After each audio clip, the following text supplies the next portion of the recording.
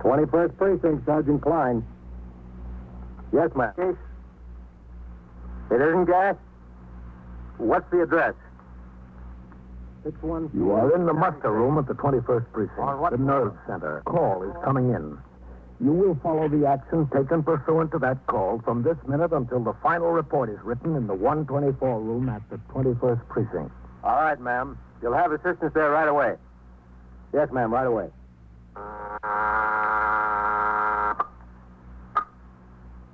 21st Precinct. It's just lines on a map of the city of New York. Most of the 173,000 people wedged into the 9/10 of a square mile between 5th Avenue and the East River wouldn't know if you asked them that they lived or worked in the 21st. Whether they know it or not, the security of their persons, their homes, and their property is my job. My job and the job of the 160 patrolmen, 11 sergeants, and 4 lieutenants of whom I'm the boss. My name is Kennelly, Frank Kennelly. I'm captain in command of the 21st. What makes a city? Not buildings, not subways, not business. People make a city. From dawn to midnight, from midnight to dawn, the rich and the poor and the good and the bad pour their lives together and stir up the city, as in the 21st.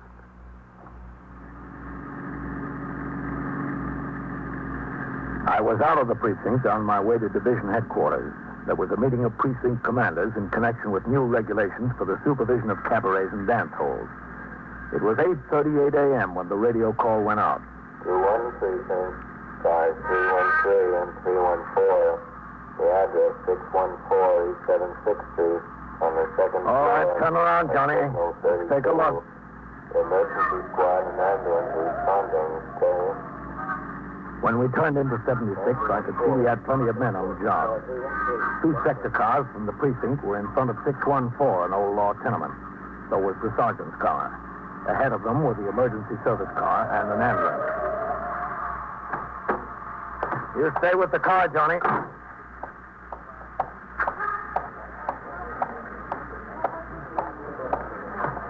Police officer.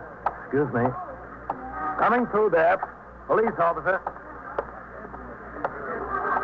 Well, what do we got, Coley? A couple of kids, Captain. Gas case? Now, stay back, folks. There's nothing to see. Nobody's been down since I was posted here, Captain. I haven't heard anything. Thanks.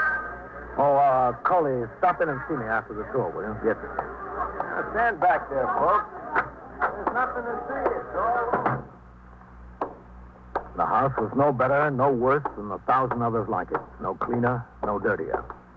Even at that time of the morning, you could smell cabbage cooking. Somebody's always cooking cabbage. It's cheap. At the top of the stairs, a cop was posted in front of the rear flat on the 2nd floor. All the neighbors had been shooed back behind their own doors. In the kitchen, a young woman, her hair in curlers and wearing a faded housecoat, sat in the corner sobbing. In the other room, the ESD men and the ambulance surgeon were laboring desperately with respirator equipment. Sergeant Burns was standing in the doorway between the 2 rooms. What do we got, Sergeant? 2 kids? Yes, sir. Is that the mother? Yeah. They're twins. 2 boys, 9 weeks old. How are they? I don't think it looks good.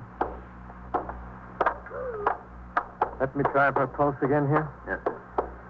That's good. Hold it there. All right. Where's the father? He was a corporal in the Air Force. Killed in the crash in Alaska 7 or 8 months ago. Oh. She said that since she brought the twins home from the hospital, she'd been keeping them in a couple of dresser drawers. These. She said she puts the 2 drawers on the table at night right next to each other. Mm-hmm. Each of the twins got wrapped in tight in a blanket in his own drawer. Then she uses this yellow blanket across the top of both the drawers. That's what knocked them out. Blanket on top. What's her name? Lucas. Mrs. Ruth Lucas. Let's talk to her, Sergeant. How's it look, Doc? Not very good, Sergeant. Come on. Mrs. Lucas. This is Captain Kennelly. Oh, my babies. They're dead, aren't they? The doctor and the emergency squad are trying to save them. Respirator's still working. Poor little baby. We'd like to find out how this thing happened, Miss Lucas. If you want, I don't care. I was just going out today to buy a clip for them. I cut out an ad from the Mirror last night. At Kimball's, they're having a sale on baby things. I was going down there today. The ad's in my pocketbook in there if you want to see it. No, that's all right. If you don't mind, I think I ought to have my pocketbook anyway. I cashed my checks from the government yesterday. There's $100 in my pocketbook. More than 100.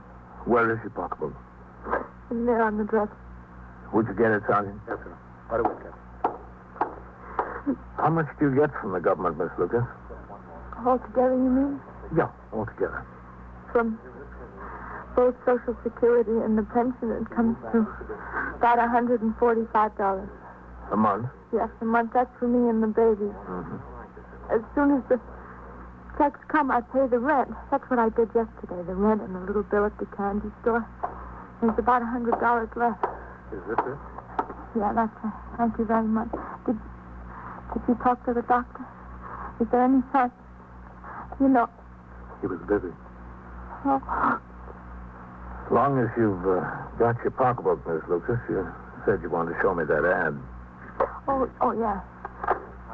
I was going to get Mrs. Gonzalez to come and stay with him this morning while I went downtown. She stays with him when I have to go out. It's very nice for me. She lives upstairs on the 4th floor. This was the ad. It was in the Mirror. Mm-hmm. All your money there? Oh, yeah, I'm sure it is. Well, maybe you ought to look anyway. There's been a lot of people walking through here this morning. Yeah, it's all here. It's a funny time to be worrying about money. I'm sorry. Well, you've always got to worry about money. Weather's been pretty warm out, Miss Lucas. Seems to me you have them wrapped up in a lot of blankets. They've got to be kept warm. They're still so young. There was a blanket for each, the blue ones. I always wrap those around them. And then I always put the yellow one over the top of the drawers, you know. Did you tuck it in under the drawers, the yellow blanket? Yeah, it never touched them. That's why I can't understand how it happened. It never came more than this close to them. It was just to keep away any drafts. And there was at least this much open space over their heads. Only thing I can figure is they're getting so they can kick a little. One of them must have kicked it, you know. You put them to bed last night? Yes. About 6 o'clock, and then about 8, Mrs. Gonzalez came. Stayed with him for a couple of hours. Where were you? I went out with a friend of mine. Where? You know, around we went to movies. We went and had some pizza and a bottle of beer. Girlfriend? No, man. Well, I met after Harry died. Mm-hmm. What's his name? Why? Oh, I just wanted to know. Oh, Dan Torford.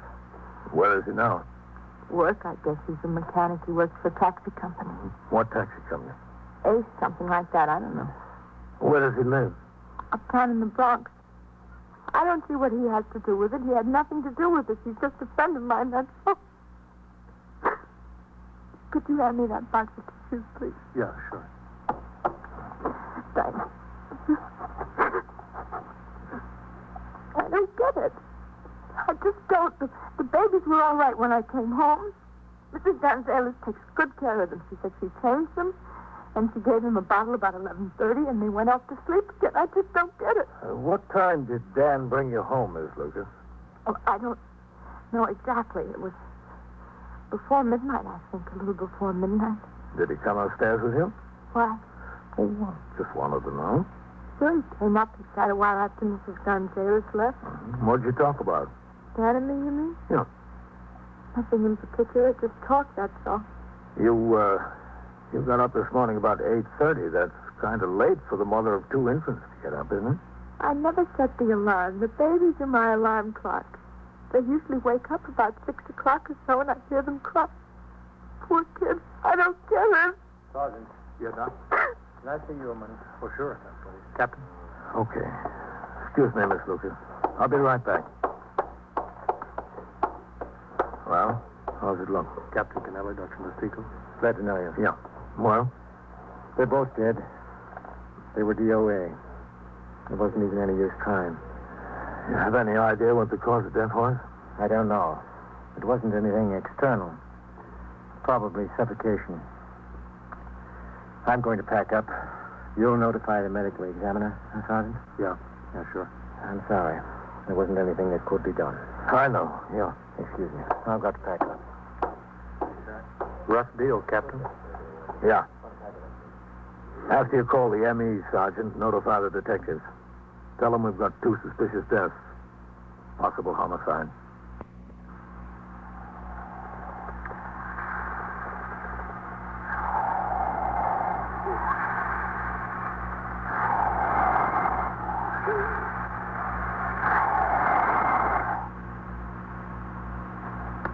The longer you're in the job, the easier it is to do the hard things. But there's one thing that never gets easier. That's telling a mother her kid is dead. I told Mrs. Ruth Lucas that both of hers were dead. I left Sergeant Burns in charge with instructions to wait for the arrival of the medical examiner and the detectives. Sector men were ordered to resume patrol. On the way downstairs, I thought of a squeal I investigated as a detective before the war. A mother, girl from a good, hard-working family, couldn't stand her baby crying day and night. She grabbed him by the throat and strangled him. That was messier, but the twins were just as dead. She did. I tell you, she did. All right, lady. You'll get a chance to tell your story. Oh, hello, Captain. Captain? Are you the captain? Yes, that's right. Coley, keep the people moving. Yes, sir. Now, look. Kill those babies? I know it. That's a very serious accusation, ma'am. I'm making it. What's your name?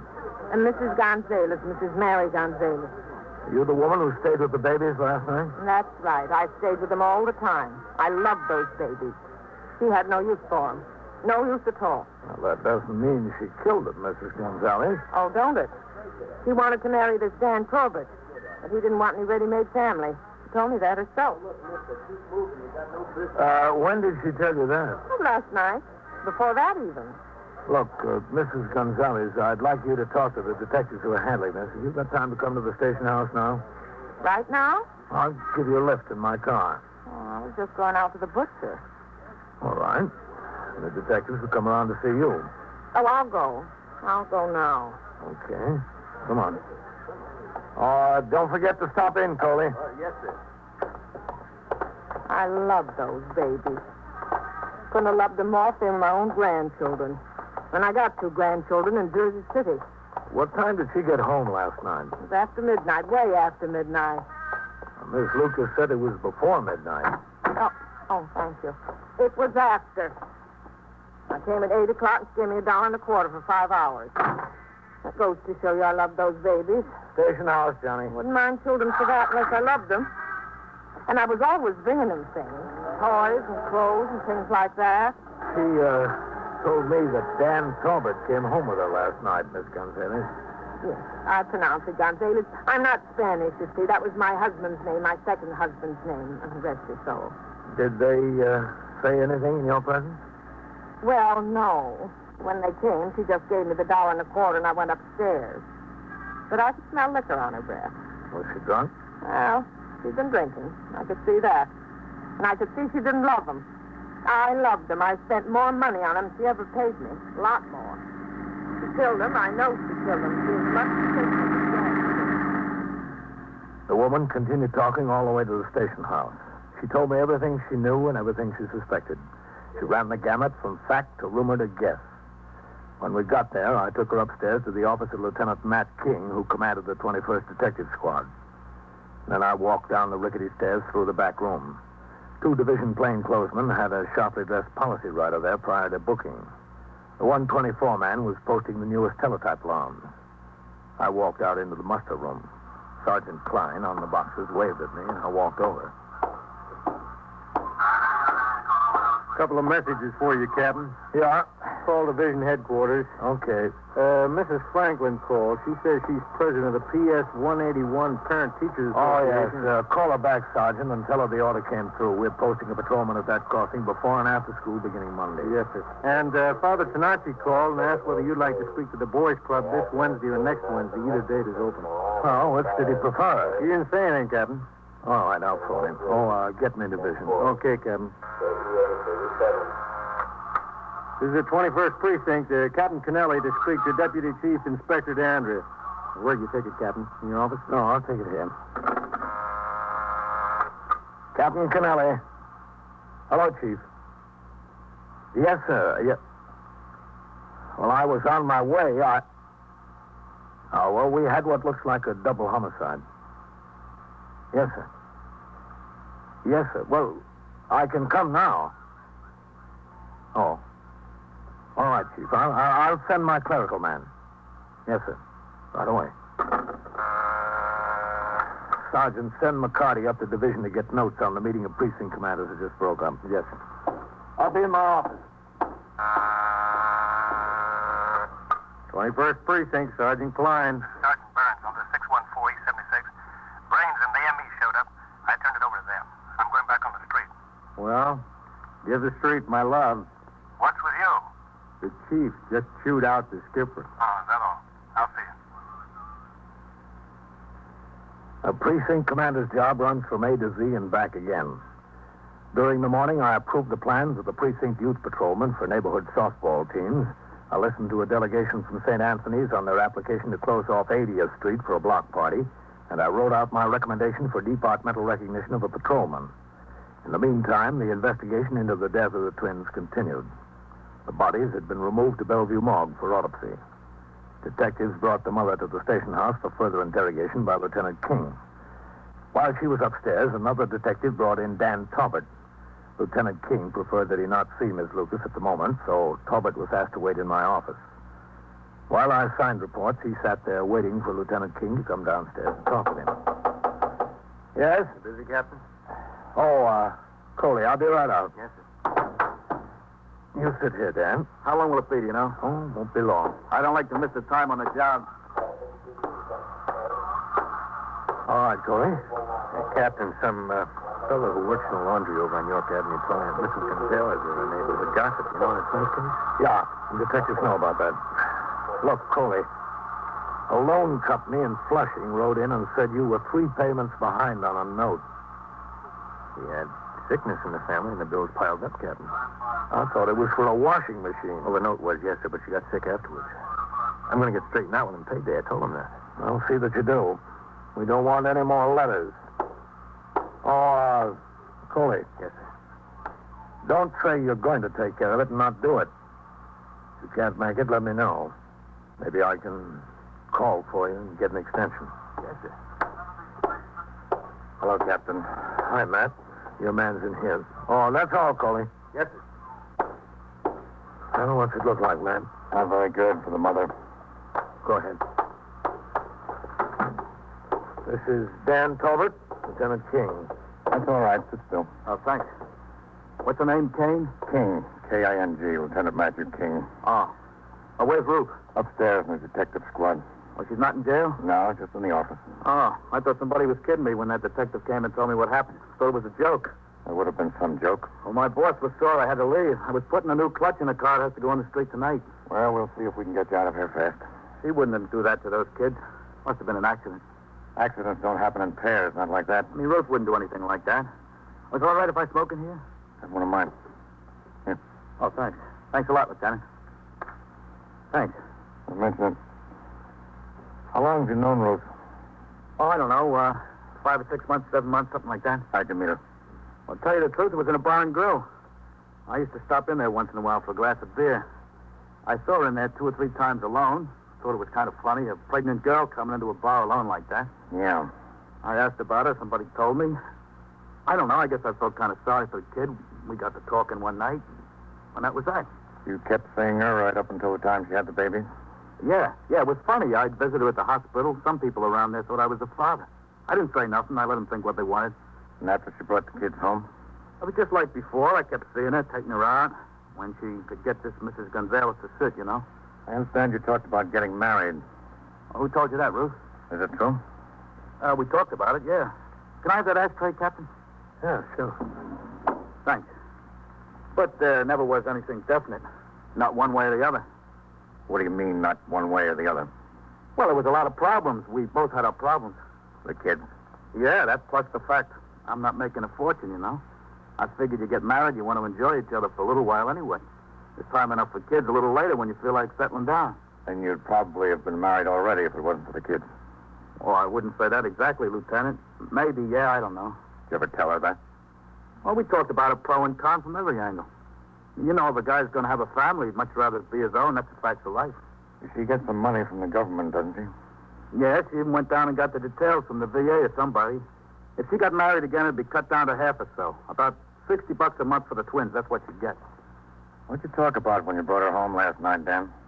Oh, different things. About getting married? Yeah, it was mentioned. You told her you didn't want to see her anymore, isn't that right? Well, how'd you know that? Well, let's say I guessed it. Well, yeah, that's true. I mean, the whole thing seemed kind of hopeless to me. I told her I'm a young guy and I don't want to take on somebody else's obligations. I could see it would only lead to trouble if I did that. That's exactly what I told her. If we got married, it could only lead to trouble. I'll tell you something, Danny. You didn't get married, and it still led to trouble. The questioning went on for another 15 or 20 minutes. Drink last night, Dan? I sat there watching and listening. Interrogation is a great skill, and Matt King knew his business. He was friendly, polite, and patient. Dan Talbot tried to be as helpful as he could without hurting Ruth. He was helpful, but he hurt her. Step by step, Lieutenant King was building a case of murder first against Ruth Lucas. At 4 p.m., I turned out the platoon for the night tour. At 4:10, Sergeant Klein came into my office for a conference in regard to tours off for accumulated days spent in court by men in his platoon. I guess that does it, Captain. Thanks. All right.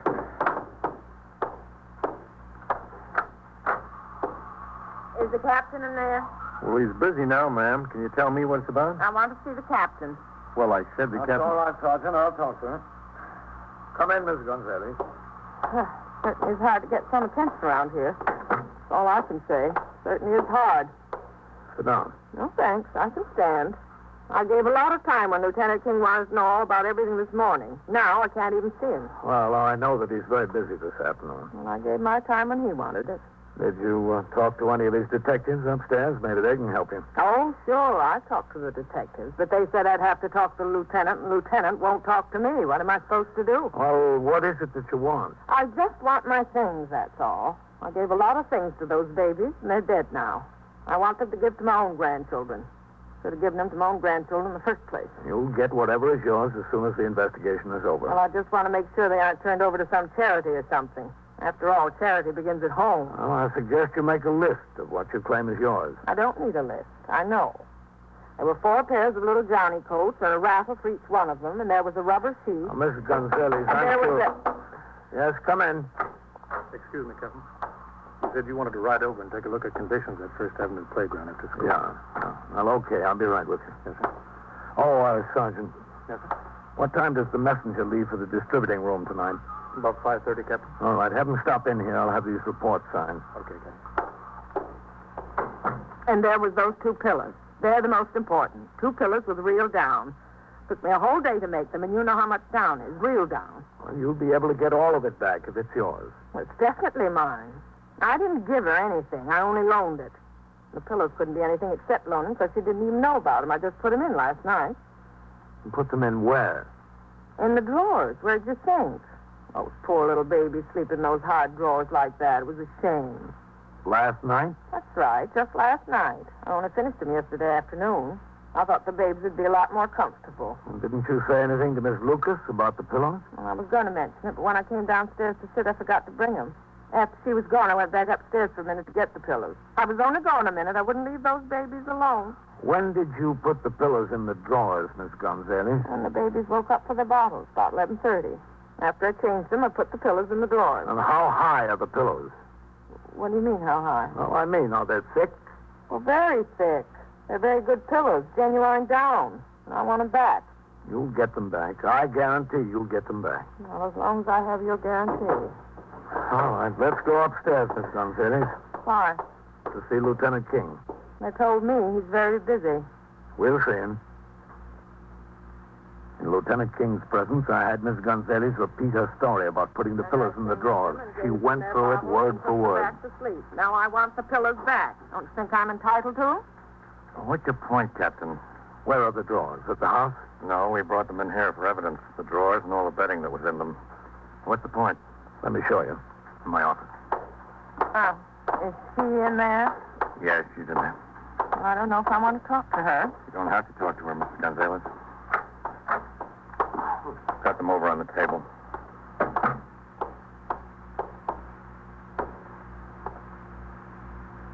Hello, Mary. Hello. Over here. Here they are. The pillows are right under the sheets. That's where I... Just a minute, Miss Gonzalez. I'll do it. Well, they're my pillows, after all. Now, look, man. Miss Lucas didn't know the pillows were there. You take them out, and they lower the place where the baby slept about 3 or 4 inches. Yeah. With them down that much lower, there was plenty of room for them to breathe when the yellow blanket was pulled tight over the top. You put them back, and they're up pretty close to the yellow blanket. Close enough to cause trouble. What kind of trouble? Mrs. Lucas, would you come here a minute? I asked what kind of trouble. Look, I'm tired. I'm awfully tired. I know. Mrs. Lucas, did you know these 2 pillows were in the drawers? What 2 pillows? These. No. How'd they get there? I never saw them. I put them there last night. I wanted the babies to be more comfortable. Didn't you see that they were sleeping a little higher than usual? No, I really didn't. You mean that I caused the babies to smother me? That's right. You did. Oh, dear God. Dear God. All right. Sit down, Miss Gonzalez. I loved them. I loved them so, Ruth. You know I loved them. I know. I wouldn't do that for anything in the world. Forgive me. Please forgive me. Oh, Mary, I forgive you. It wasn't your fault. Accidents happen. Ah. 21st Precinct, Sergeant Klein. Yes, sir? What's the address? 205, 209. Inside? In front of the shoemaker's. What's the trouble there? What does the man have? And so it goes, kind of around the stuff? clock, through the week, every day, every year. A police precinct in the city of New York is a flesh and blood merry-go-round. Anyone can catch the brass ring, or the brass ring can catch anyone. The incidents portrayed on tonight's 21st Precinct occurred last year. Names were changed to protect the interests of persons involved. 21st Precinct is presented with the official cooperation of the Patrolmen's Benevolent Association, an organization of more than 20,000 members of the Police Department, City of New York. Everett Sloan in the role of Captain Kennelly, Ken Lynch as Lieutenant King. Featured in tonight's cast were Joan Loring and Barbara Weeks,